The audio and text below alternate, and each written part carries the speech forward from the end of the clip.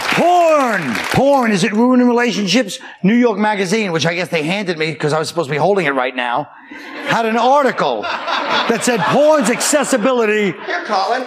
Thanks, Greg. Sorry, I was busy with it. Oh. Go sit by Boston. Do you have a tissue? No. Said porn's accessibility is destroying men's sex lives with women. Now, we all know that porno is killing us, but I think we have to treat it like the drug war. Go after these amateurs that keep filming themselves, because everyone's bored of the professionals. Or just start taxing it so that we can feed the homeless with all the fruits of our loins. And then we'll all be in a good thing together. The porn stars become national heroes and the greatest altruists. Because what greater gift than to take a faceful for your fellow man? Now look,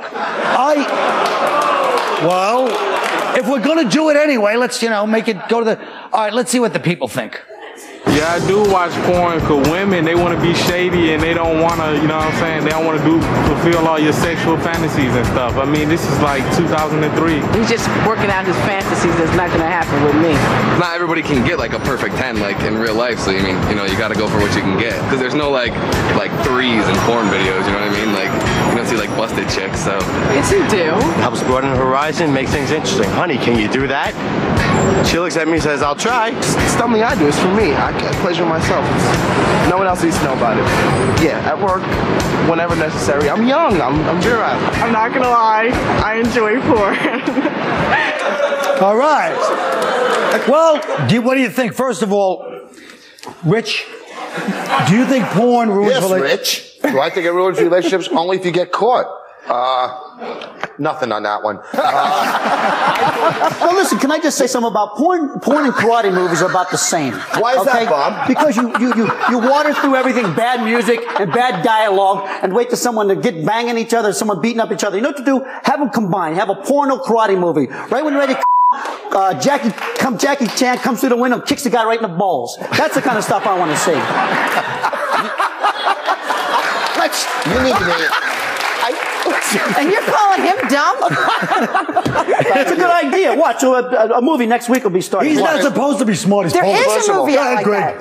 There is a movie out like that. Kill Bill is all sex and but there's no karate. porn. It's a porn. Yeah, but they're all hot girls. Is there anyone here who thinks porn doesn't ruin relationships? Why don't we ask that? Greg, how about you? Well, it doesn't exactly enrich them, if you know what I mean. I don't think there's a woman in the world who goes, honey, I'd really love it if you had some silicone slave girls from Eastern Europe in the house.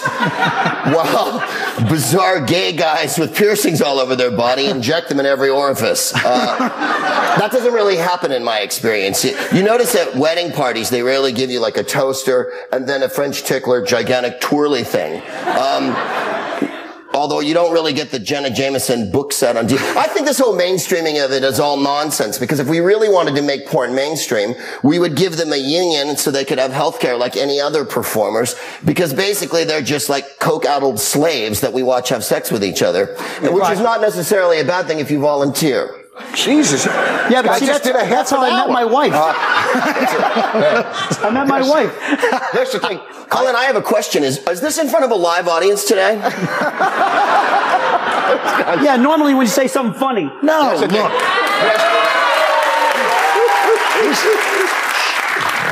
Why so angry? Speaking about porn. Now look. I hosted you know how desperate I am this show? I was about to say something. I go, oh, listen to voice. You interrupted me and I went with it. That's how I was going to say, what happened to that old Colin Quinn spunk? I don't know. It was so funny because I hosted the Stripper Awards a couple of weeks ago in Vegas, and they came up like they were winning Oscars. Yeah. And they're like, I like Stripper to thank, Awards or porno? Well, the porn. And that's on your resume? And they would say, I want to thank my brother, father, and uncle for touching me as a kid. My mother for pretending she didn't see it. Yeah. All right.